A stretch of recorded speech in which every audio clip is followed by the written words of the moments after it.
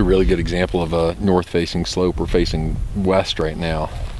You can see on that mountain, the whole south face is just burned up by heat, and all the north faces are covered with that dark, lush timber, a mix of conifers and aspen. And this time of year, those elk will just get on those north-facing slopes. And ideally, you find north-facing slopes, water, and food sources all together. We got lots of north-facing slopes. We don't have a whole lot of food sources because the cattle have grazed so hard up here. We have even less water. Makes it tough. It's not going to keep us from trying though.